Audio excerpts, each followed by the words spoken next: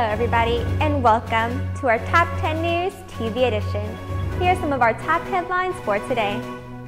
In our main cover, Peru's economy to grow 5% in 2013 and 6.3% in 2014.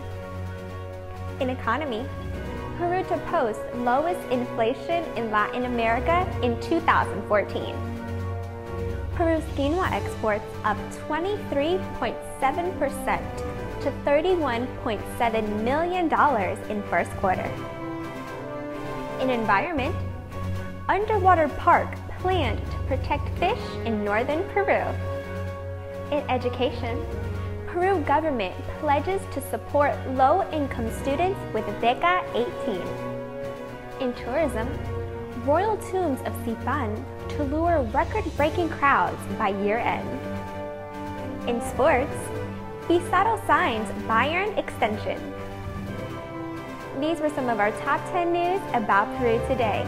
To learn more, please visit our website, www.embassyofperu.org, and click on the news section.